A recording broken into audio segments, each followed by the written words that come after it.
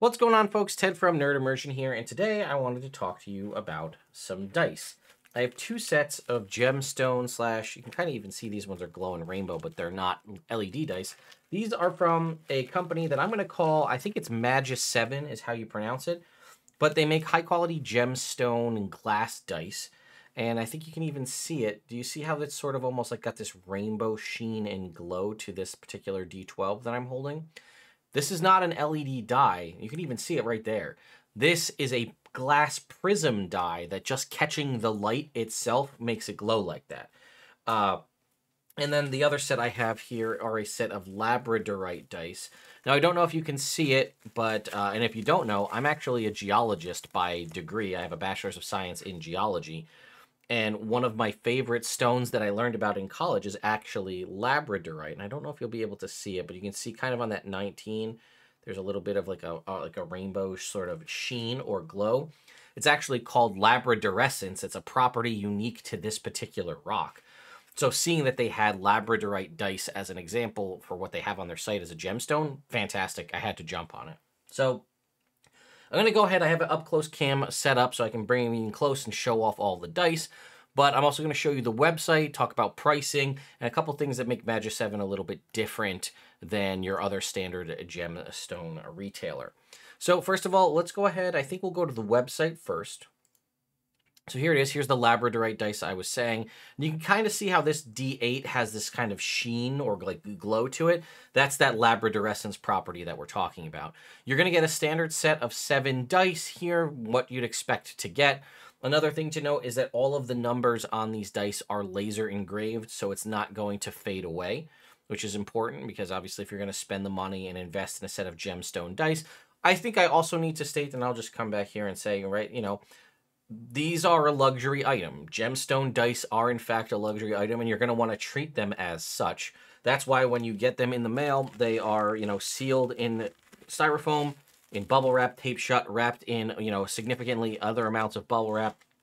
They come with brown kind of dice bags, you know, linen dice bags or velvet dice bags you can put them in. I'd probably invest in something a little more stable personally, just because if you have these dice, you don't want to crack them or damage them in any way. And then you're probably also going to want to roll them on a soft surface right on top of some sort of leather or felt kind of dice box or tray. There's a variety of different options out there. If you're curious, I have a handful I can make videos on if you want to see what those are. But anyway, back to the website.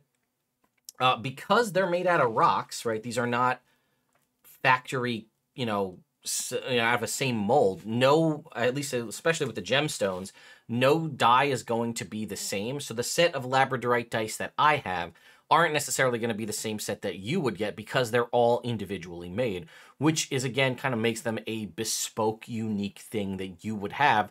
You know, mine might have more labradorescence on the D12. Yours might have it more on the 20. Just basically how the rock breaks down. I think that's pretty much it. Here it is. So the Labradorite dice that you see here, they are $69. And then here's our frosted glass prism ones. They're currently on sale again for $76 there as well. Same kind of situation. I do have some information that I got from the folks at Magiseven. It says free shipping to Canada, Europe, and the US, which is pretty awesome, especially because these are a little bit heavier. They're going to be more heavy than your standard kind of acrylic resin dice, but a little bit lighter than a set of metal dice.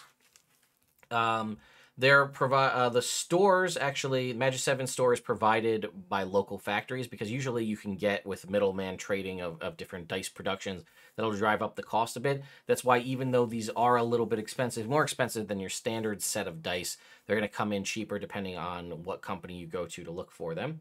And they're produced by the largest gemstone dice factory, professional experience in making D&D dice for about 15 years.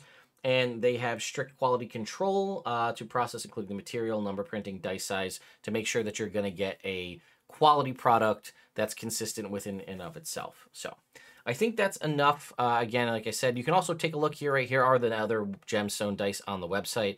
You can see right here's amethyst. Here's the Labradorite. Here's some rose quartz. I like the rose quartz are pretty nice as well.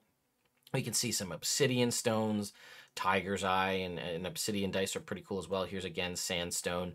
Some of these are more synthetic stones than traditional stones you'd find out in the wild, right? But here's these garnet dice. These, again, I think are glass. So then you have these dichroic glass here, and then, again, the kind of rainbow prism set that I picked up. And then, again, you can also customize the dice as well. So it says custom initials or short text on the dice. Tell us about what die faces you want it to be. So if you wanted to get a really awesome set of, like, these blue sandstone dice, but you wanted like your logo or a little saying on one of the die facings, they do offer that as well. Obviously, it's going to be a little bit of an extra upcharge for that, but I will have a link in the description for you to go and take a look at these yourself. But let's go ahead and bring it in to our up close cam, and we'll show off these dice. I think you're really going to be blown away by these glass prism dice. So let's go ahead and get that in focus.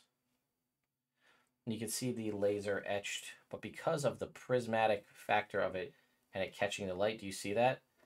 Depending on what angle you're at, you have this sort of rainbow prism effect. And like I said, the people I've shown these to are just blown away by these dice because they look, depending on how bright the light you have in the room and what they're catching, they look like they're LED dice and like they're lit up from the inside, but they're not. It's just the nature of the dice themselves. Like, look, if I turn these, you can see, look at all the different color change.